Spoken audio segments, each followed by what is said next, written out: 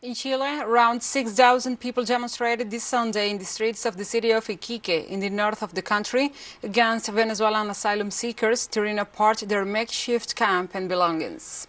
The call was concentrated in the downtown area of that town to advance along Cavancha Beach towards Playa Brava, where the demonstrators carried elusive banners and Chilean flags.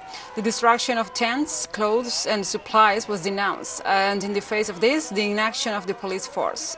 It should be recalled that last October, a group of demonstrators also held a march that ended with the burning of migrants' belongings that were stationed in the sector. The xenophobic practices against Venezuelan asylum seekers have been ignited by the discriminatory discourse of outgoing President Sebastián Piñera's administration.